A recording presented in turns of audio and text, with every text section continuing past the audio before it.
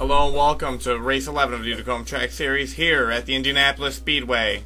Concerning last week at the All-Star Challenge, they've told Matt Evans and John Cediano to stay away from each other on track. They've given them a warning. If any trouble happens between them, they will penalize them and ban them from the next race.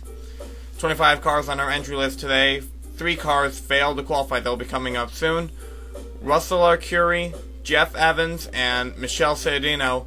Jeff Evans, this will be his last race. He has pulled the 45 car out for every other race indefinitely. Robert DeFrank had the point for today's race. Brian Valentine, championship competitor, to the outside. Robert DeFrank happy to be sitting at the front of the field for this race. He has not had too much luck this year. Caution 1 on the first lap, getting the action started relatively quick. Tyler Smith goes into the turn, is going to pull down in front of Don Corio Jr. Ooh, hard contact into the wall for Tyler Smith and Don Corio Jr. in the 67. Both cars would be fine, however. But it looks like, ooh, we got some smoke. Okay, this is Shelby LeGray. Oh, Andrew Wiegand and Shelby LeGray are going to get around. I see Will Coleman in there, and I think Ian Perfetti. Cars would pit on lap 2, a couple of them coming down. Brian Valentine and Maria Camiso being some of them. 5 cars would stay on track, including Sam Yankee, who is near the back of the pack in car number 73. She would be 5th coming to the green. This would be lap 6. Excellent run by Sam Yankee in the 73, the unexpected Mosport winner. Brother David was not doing as well, running about 12th, but he liked this consistency. He needs to get into these races and get himself locked in. Consistency is always better than finishing last. Josh LeMayo would head into the lead later on, passing Robert DeFrank, but Robert DeFrank would take it right underneath. Megan Curley sits right behind in the 3rd place position. Adam Dunlap is fighting to stay on the Benoit Motorsport Group team in car number 64, and he's doing a good job of that. He sits 4th right now in the Hot Topic Chevy. This could be a good race for one Adam Dunlap. Josh LeMayo would take the lead away from Robert DeFrank again. And then after that, we would have Robert DeFrank take it back from him. Then on the following lap, Brian Valentine takes it. And a lap after that, he's making a good move there, but next lap, Adam Dunlap would take the lead. This would be the pattern throughout the race of these 4 drivers exchanging the lead. Ian Perfetti, one of the championship competitors, not running a good race. He was sitting in the back of the pack in 24th, just ahead of Tyler Smith and right behind Will Coleman in car number 85. Ian Perfetti needs a good run today if he plans on winning this championship. Still hasn't gotten that win yet in the 56. He's overdue. Renee Gagnon was doing an exceptionally good job in car number 13. She has not had the luck that she would like to have this season, but she's going to steal a spot for 4th from Megan Curley in car number 46. The Carraz Motorsports Group so far has only 1 victory, and that's with Josh LeMayo. Gabe Carraz and Renee Gagnon have come close on several occasions, but have not gotten that win. Here comes the pit stops, and a few drivers coming in, like Renee Gagnon, Brian Brote, Todd Benoit, and a few others, Shelby LeGray rounding out that bunch. Megan Curley would take the lead for a brief spell under the caution, but would not keep it for very long. Car number 46, that very bright colored number 46 Pontiac, was doing an exceptionally good job today. My congrats to the 46 team, despite Jeff Evans, her teammate, not making the race. Under pit stops, Jamie Murphy took the lead for a brief spell. The Crown Royal car is yet to win this season, but it's shown very good performances in the Chevy. This is a single car team. They're hoping to expand later on in the season, maybe even next year. Renee Gagnon would take the lead coming off pit stops. This could be a good race for car number 13, helping her in the point standings, Major being the sponsor for this Ford. Renee Gagnon has been looking for that good run, and she's come 2nd on numerous occasions, like that 2nd place at Mosport. Todd Benoit, car number 3, was also charging to the front. Now, he started like 23rd on the grid, I believe, and now he's all the way up to about 2nd. So he really wants this win today. He has not won yet, and he's going to challenge Renee Gagnon for the lead in the 3. He's going to lead that lap, but Renee Gagnon is going to take a run underneath. Brian Brote running in the 3rd place position, car number 42. He's looking to get a good finish today also. This is a good day for drivers who have struggled the past race. Caution 2, lap 53.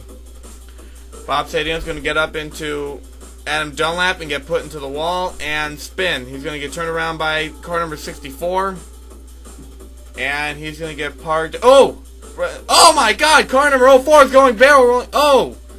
Car number 04 spinning on its roof down the straight. Oh, hard contact between him and Ian Perfetti. This is off Ian Perfetti's car. Ooh. Hard impact by car number 56. This is from New Peskic. Yeah, he's going to clip it a bit, and he's going to get some damage on that car.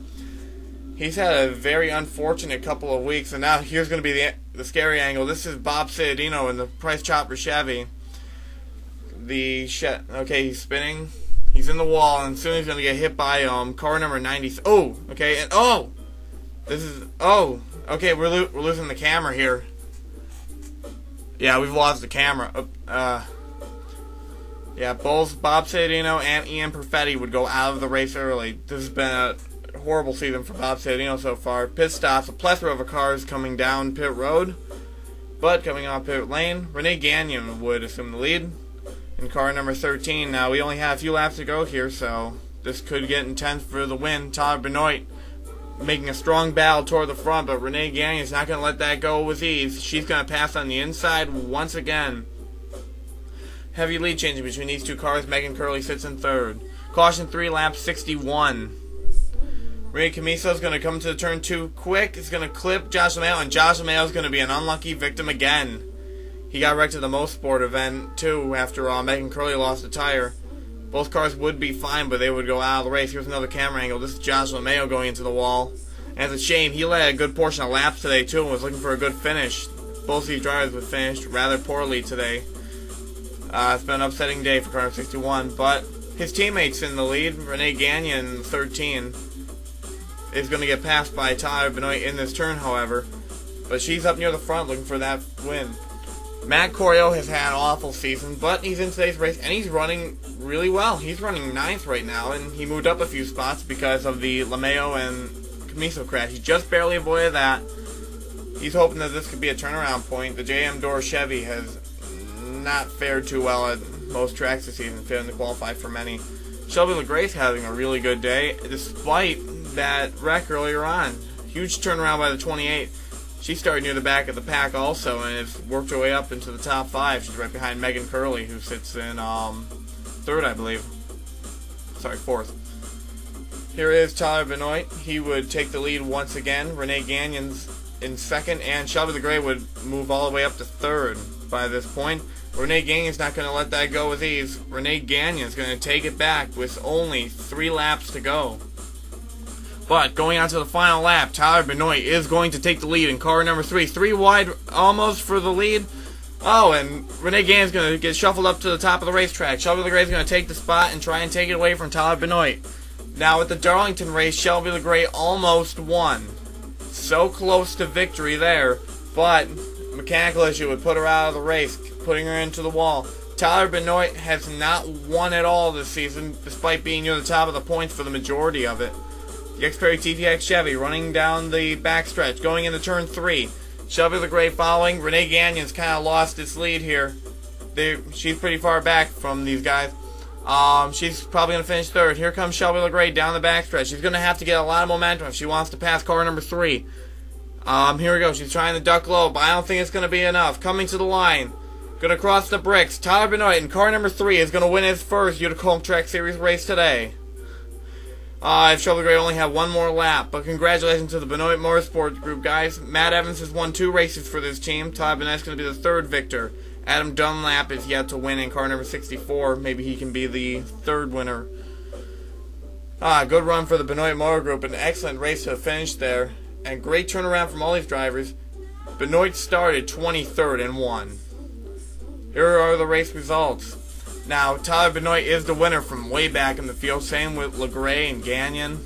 Megan Curley is going to finish outstanding 4th. Brian Brote, the Zandvoort winner, 5th. Matt Corio is going to finish 6th. Going to be good for his season. Wiegand, Valentine, Dunlap, Samantha Yankee pulling off the top 10. Evans and Ciadino finished next to each other, but no problems occurred. They probably worked this out. David Yankee finishing 15th.